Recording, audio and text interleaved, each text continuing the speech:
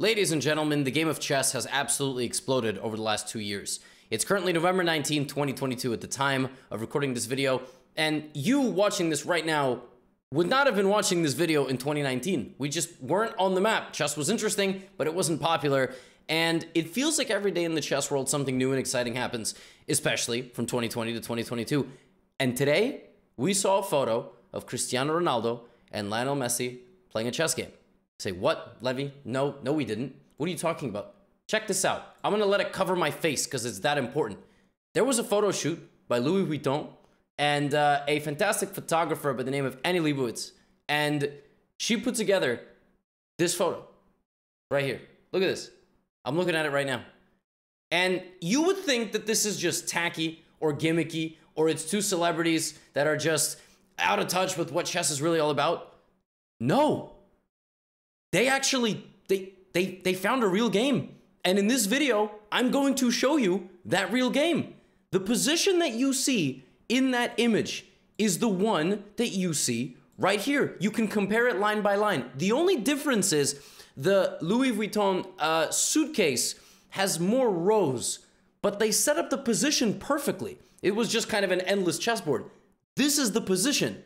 And the reason why they chose that position, well, we're going to have to take a look, right? Because I was wondering. Now, they took a position from a game played between Magnus Carlsen and Hikaru Nakamura. Magnus Carlsen is one of the most dominant chess players of all time. People call him the GOAT. I call him the GOAT in question, and give it a few more years. And Hikaru Nakamura is one of the most decorated speed chess players in the world, rapid and blitz, but he's also a widely popular streamer. He's got a big YouTube channel, and he's probably spearheaded the largest skyrocketing of the popularity of the game, at least in 2020, 2021, 2022, and so on. So fantastic ambassador for the game. And this was a game that they played in 2017. I'm going to show you the game now. And then we'll get to that position. I'll show you how it ended, and we'll have a little chat. So it's fascinating they're being compared to Messi and Ronaldo. Now, who do you think would have a higher rating strength if Messi and Ronaldo actually were to play chess?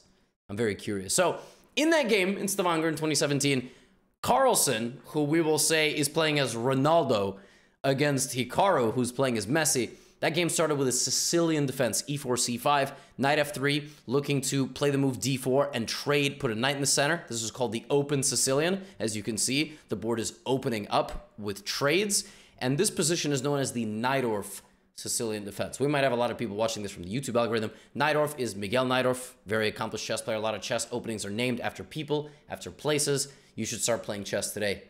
Watch my other videos, or watch other YouTubers' videos. Now, h3 is an invitation to play the Adams attack with the move g4. Hikaru here plays something called the Dragendorf.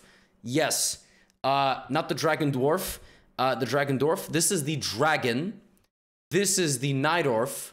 So what happens when you combine them? You get a Dragendorf, okay? G3 now from Magnus, looking to put the bishop over here. Both guys are going to be putting their bishops out to that square. That's called fianchetto. It's an Italian word that means little house. I don't think that's what it means, but I used to teach my students that this is like the little house for the bishop. It might mean, I do not know what that means, but you know, maybe you do. Both sides castle now, and we have the following position out of the opening. White has a slight advantage because white has already developed 4 pieces. Black is still looking for a home for this bishop, and now undevelops the knight. So Hikaru is looking to clarify what's going on here in the center of the board. He also wants Magnus to make this trade so that maybe he will get some pressure here on the open B file. Magnus doesn't do that and instead plays this move b3. The idea of this move is that there is going to be a trade, and in the future, this pawn will advance not through the knight because pawns can't do that, but it will be a very strong bolstering of the center, controlling squares that Hikaru would like to go to, or Messi. So we have a trade and another trade. So Hikaru trades off a couple of pieces. Why?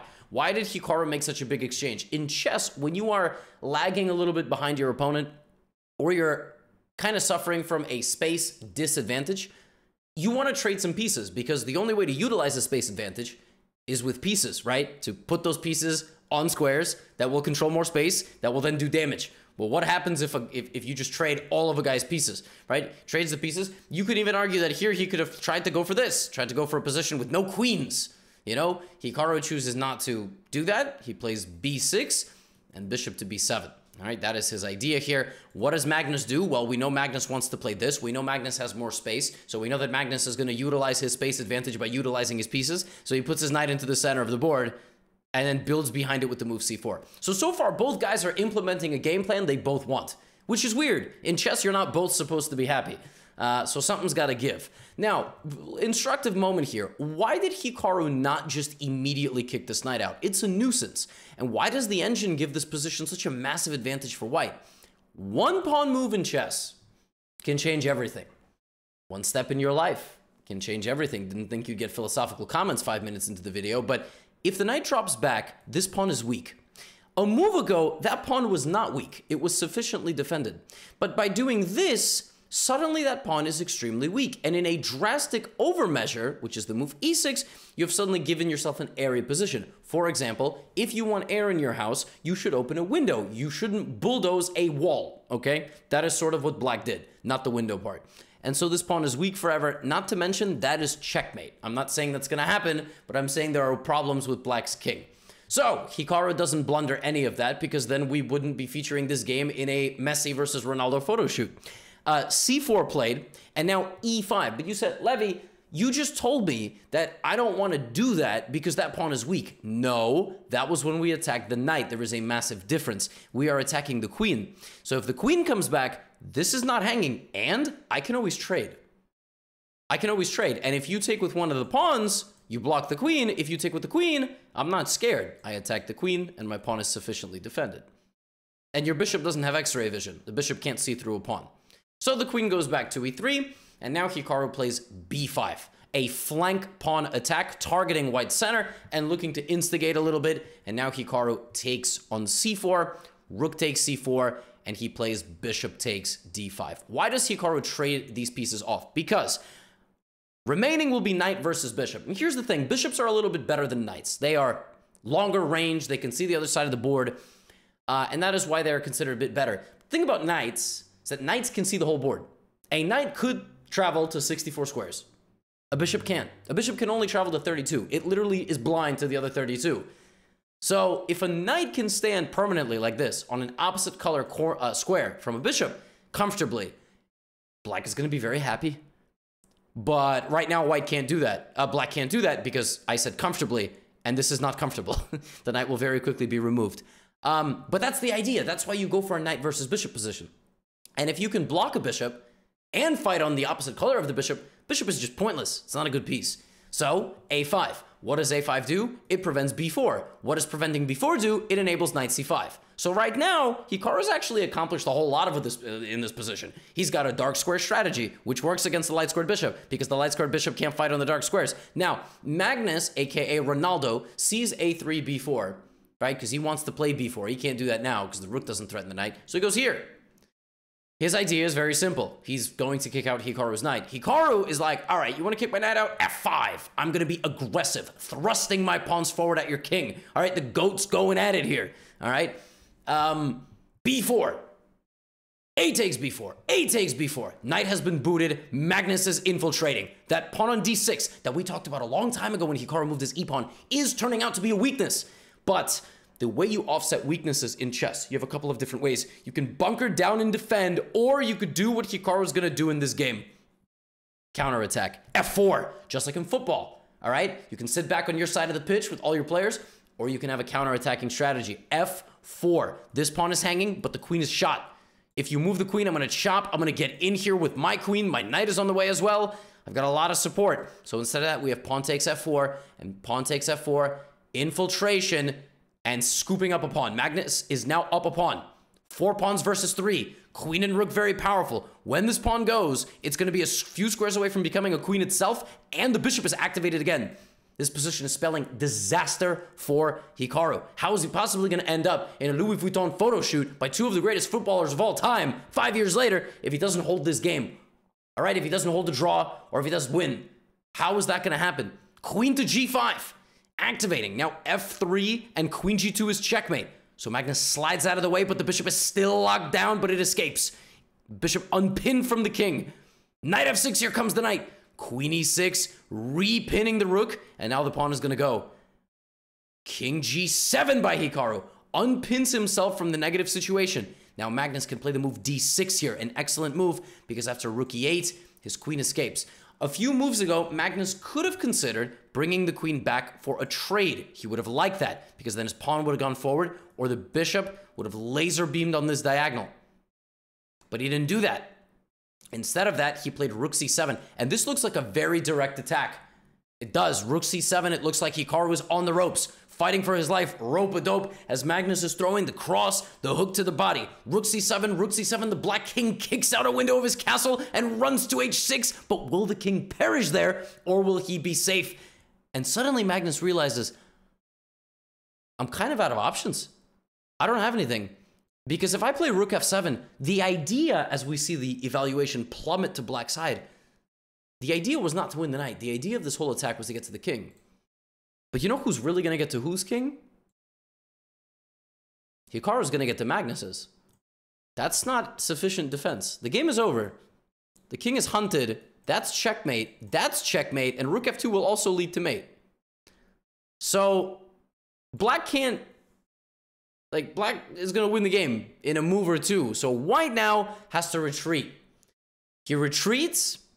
Hikaru bulldozes forward, rook to a2. Severe pressure on the position. Queen h4 looking to capture this and get in and checkmate. The knight is very powerful. This is on the way as well. The passed pawn suddenly loses a lot of its luster because the attack is just too severe on the white king. So Magnus plays rook to e7.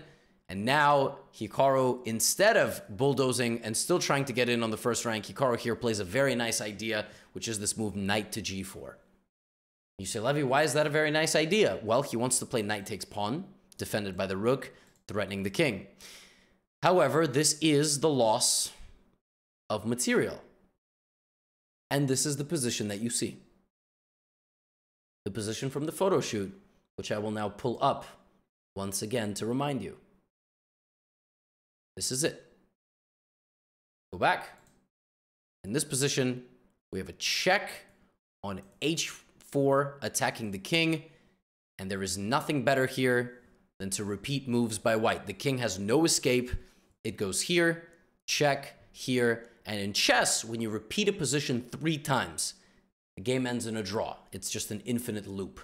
Now, the interesting thing here is, and by the way, for the chess fans watching, trying to escape check will lead to checkmate, because there is this, and the queen and the rook get in. So white has to keep the king defending that pawn, and that is why this game ends in a draw. It was a very hard-fought game. Magnus had an advantage, but Hikaru counteracted that advantage with swift and forcing counterplay onto Magnus's king. Magnus, unable to deal with that defense in the right way, ultimately ended up succumbing to the pressure, and Hikaru saved the draw. Just like in football. All right, you're down 1-0 on the 90th minute. It counts. It doesn't matter if you save the game on the 94th minute. It's 1-1. Match is a draw. Not in, like, World Cup, which is coming up. Or maybe not. Maybe your World Cup is already over. That's how YouTube works. You might be watching in 2023. Who won the World Cup? Let me know in the comments. I'll know, but, you know, it'll still be fun. Who were you cheering for? What was the highlight of the World Cup? How did your New Year go? Anyway, Ronaldo and Messi played some, shot some wonderful photos on a chessboard. And the fascinating thing to me here is, why this game? Are they trying to allude to the fact that, like, Carlsen and Hikaru are 2 of the greatest Goliaths in the world of chess? You know, classical chess used to be kind of like the pinnacle of chess, brilliance, dominance, whatever it might be. And Magnus is the best in all the formats of chess. Rapid, blitz, classical. But in the speed in particular, Hikaru is right up there. He's #1 on most days in rapid and blitz. These guys are titans of the chess world. And it was interesting to see them getting compared to Ronaldo, who in this case, I guess, was Magnus, and Hikaru. But the debate of the GOAT, I think, is a lot more intense in football. So who's winning? Is Messi versus Ronaldo the most intense head-to-head debate of a GOAT status in any sport? Is it? Because I think in football, it must be. Michael Jordan and LeBron James, that debate is not as intense as this one. Because I think the most popular sport in the world is football, and it's not close, right? And in many ways, I wish chess to be as borderless and international as well. And you don't need a high budget to get started with chess.